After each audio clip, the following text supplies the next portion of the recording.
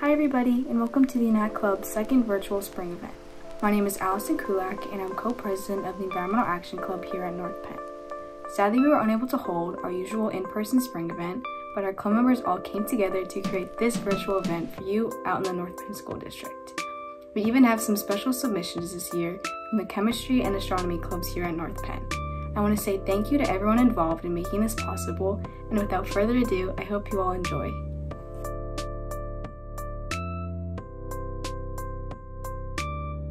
Hi everyone, I'm going to be showing you how to make some of the best vegan brownies ever.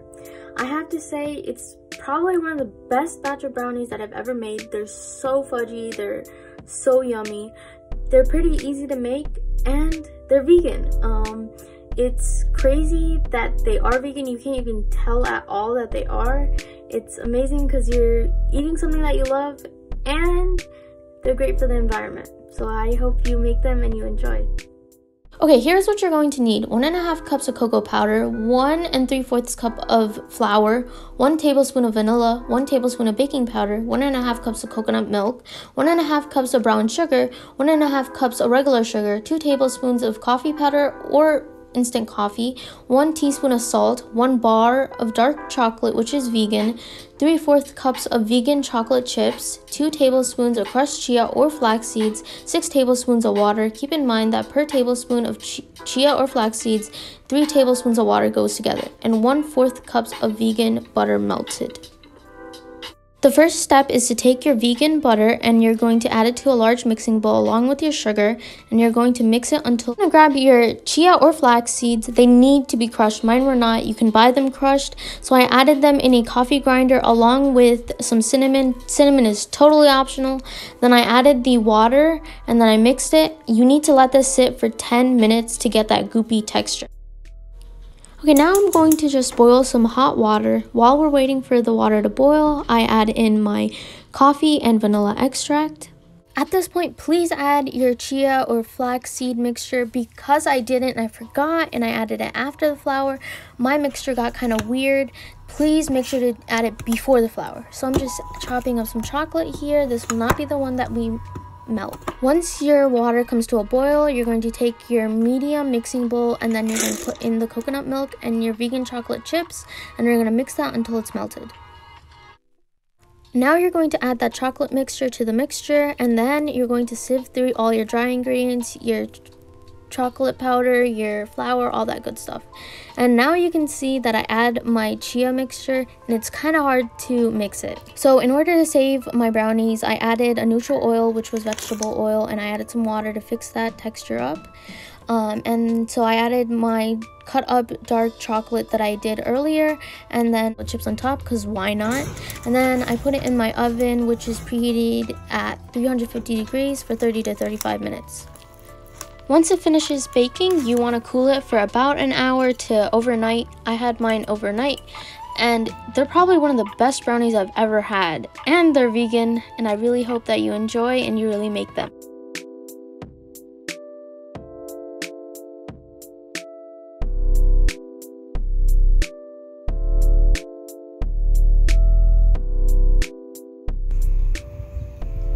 Hi, I'm Sadie. My dad works at North Penn High School, and our favorite thing to do is to go out and look for wildlife in our local woods. So if you look right here, we have a couple of deer prints. And over here. And we have some deer over there.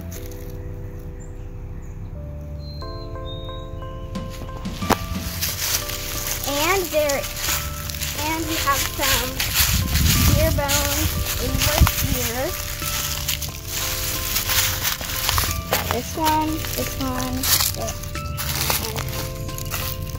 These are vertebrae. They come from the backbone of a deer. And these are part of the leg bones. It's awesome all the cool stuff you can find when you look around.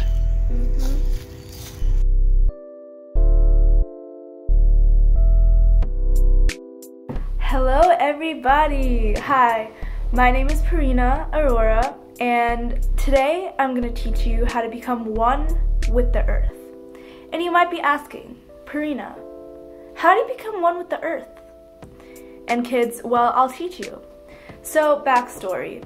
Science is the reason we have grass, the trees, the sun, our oxygen we breathe every day, but Mother Nature is the reason why we find the earth around us, the environment around us, so beautiful. Like, we find flowers beautiful, we find everything beautiful. But also, we tend to miss all the details around us. You know, when we go outside, the tree is not a tree. The tree might have a squirrel's nest in it, or a bird's nest in it, you know? So how to become one with the earth? It's very important to just relax. Go outside with a towel, sit on the grass, and just look around you. And breathe in, and breathe out. And just look. Because we're not just around grass and trees. We're around so many beautiful things that we miss, you know? You know, the grass has so much life to it. All around us has life to it, you know? So just breathe in and breathe out and just observe your surroundings. And you might be surprised about what you see because, you know, I went outside and I saw a rose in the middle of my garden. I didn't see that before, but when I was outside and I was observing, I saw it. So kids, make sure to go outside with sunscreen, sun protection, and just enjoy your surroundings. Maybe run around a little bit. And that, my dears, is how you become one with the earth. Thank you.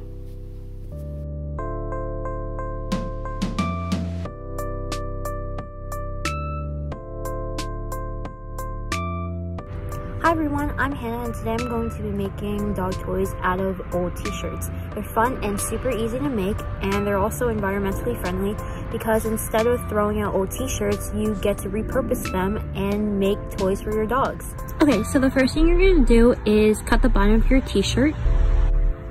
So after you cut the bottom, you're going to have one piece like this, and now you just need to cut the sides so it's separated into two.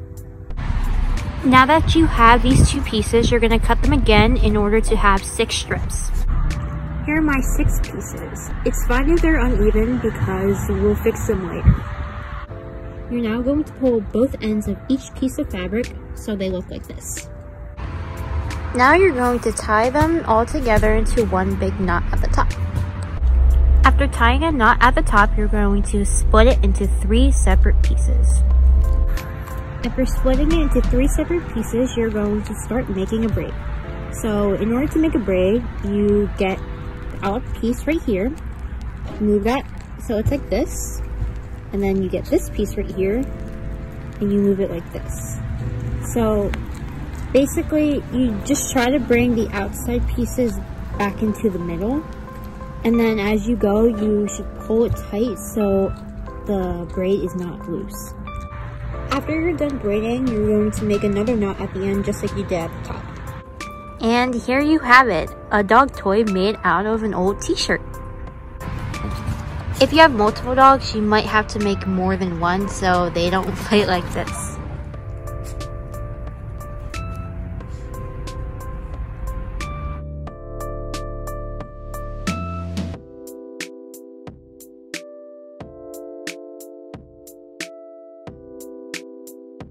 Hi, I'm Nicole Mariachi and I'm a sophomore at North Penn. And so today I'll be explaining the components and how to mix a nutritious soil compost for your garden. The mixture is balanced in pH, and the peat in the soil allows it to retain and hold moisture well. This mix is from the book Square Foot Gardening, the 3rd edition. And the 3 main ingredients that we'll be using are peat moss, which has an acidic pH by itself, and it's an absorbent. And then we're going to be using vermiculite, which is a mineral used to bring aeration to the soil. And then we're going to use a blended compost, and we're going to be using a mixture of cow manure and then mushrooms. Then the purpose of that would be to aid in aerobic and anaerobic decomposition. All three of these things combined will make a perfect and versatile growing conditions for your plants. So we're gonna go outside and then I'm gonna show you how to mix it and what to use. So what we're gonna do now is combine these three ingredients into the square, and then we're gonna use our gloved hands or a rake to step through and break clumps. And you wanna get these components really mixed in well, and this will be our finished product. As you can see, there are no clumps, everything looks pretty nice and mixed. And these are what we use. Thank you for listening. Have a good day.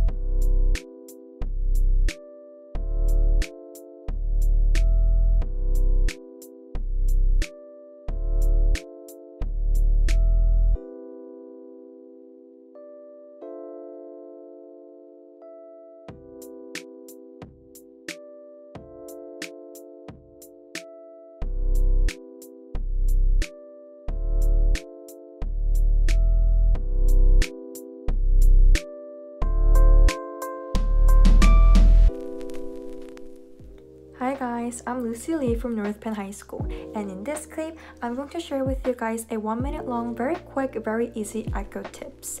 So I know there's a bunch of smart, clever ones out there in social media, but let's be realistic. Let's do what we actually know and what we actually can practice. So I know a lot of you guys are using these square papers for your math homework, chemistry homework, or any other simple math equation, and I see a lot of you guys are doing this. People just write their numbers or any other equation for their homework just in the corner in just like random room, and see how many room in this paper is going to be wasted. It's actually more than a half. So here's my strategy coming. What you do is very simple. You just fold your paper into a half, and that's it. Let me explain. Basically, you just divide your paper into like this,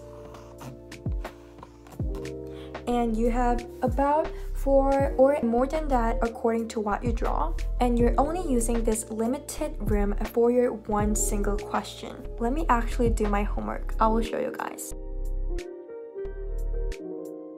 I am pretty sure, I'm 100% sure that I would have been using this whole paper for just this one problem. And guess how many problems we can do in this one single page? 1, 2, 3, 4, 5, 6, 7, 8. Total 8 problems. I understand it is a little annoying or bothering to draw a line before you do your homework, but guys, currently paper, plastics, or any other disposable materials are indeed provoking our earth to be polluting, and I know it will have a significantly negative effect on not only our generations but also our descendants. So I know it is a time for you and me and just every one of us to practice what we know and this clean green strategy.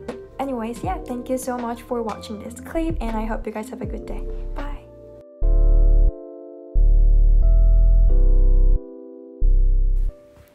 Space debris by the Astronomy Club.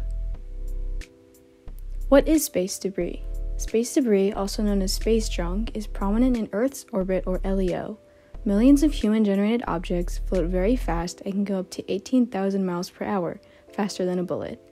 LEO is now viewed as Earth's largest garbage dump, with a 70% chance of spacecrafts colliding in Earth's low orbit. Facts: there are about 4,700 satellites still in space, but only about 1,800 are still working. There is an estimated 128 million pieces of space debris that is smaller than 1 centimeter. What can we do to lower space debris? Prevention of in-orbit explosions and collisions, removing space debris in orbit through nets, harpoons, and lasers, and finally grounding space bunk and recycled materials that are brought down a 3D print radiation shielding for Gateway Earth.